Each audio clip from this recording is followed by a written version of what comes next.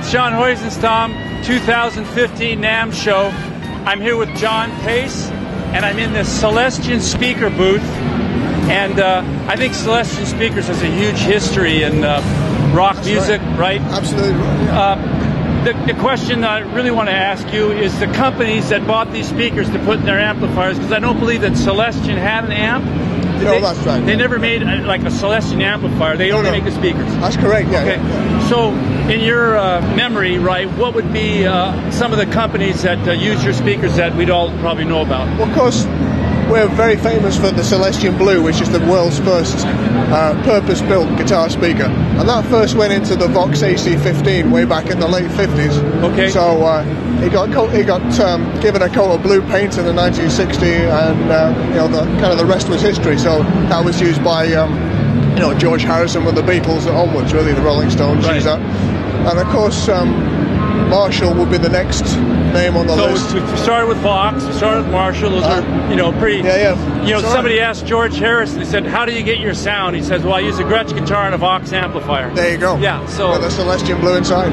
I'm looking around your booth, and I see all kinds of things that might not necessarily be guitar amplifier speakers. So that's correct. Yeah. There's huge. Are those PA speakers over there? Those are PA subwoofers over there. Yeah. So subwoofers for bass. Yeah. So apart from the guitar speaker, the guitar speakers are a very important part of our business. Okay. But we also service the pro audio sector. Okay. So from subwoofers to line arrays to small club speakers, Speakers anything. Yeah, speakers anything. That's it's the transducer, the speaker inside the box. That's our expertise.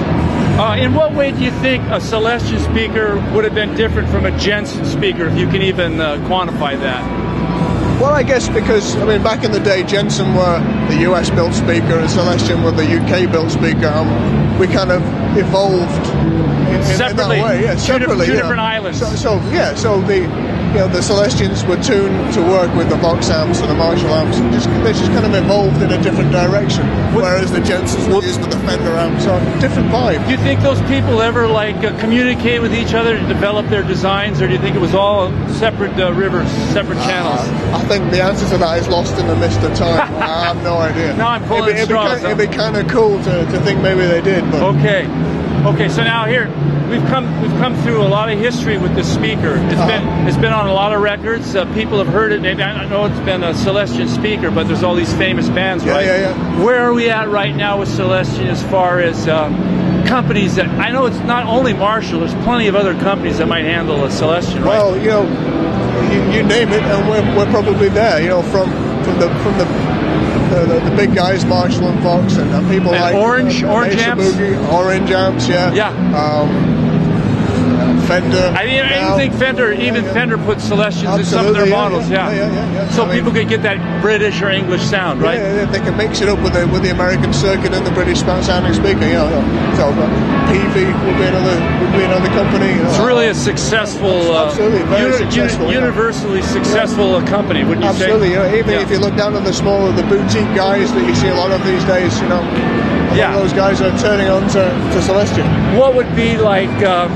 In your estimation, from where we are right now into the future, what might we expect from, say, a company like Celestion besides the same thing they've been doing, but new design? Is there something that we don't know about that's coming out? Well, absolutely. We're debuting a new speaker today, this weekend at the NAMM show, a 90-watt Alnico speaker. So obviously that very first guitar speaker was the Celestion Blue, a 15-watt speaker. We've now got the technology to provide that vintage Alnico tone, but with a lot higher power. And as you know, modern amps tend to have more power than they did back in the day. So do you really think it's really capturing the traditional tone? Yeah, it's not just a makeup thing. No, I genuinely believe it captures the Celestion Blue tone. We wouldn't have released it if we didn't think that. That saves hunting around, doesn't it? Absolutely. Yeah.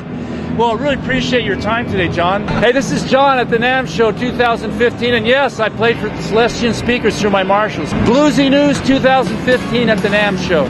Thank you very much. You called me out with that last person. Yeah.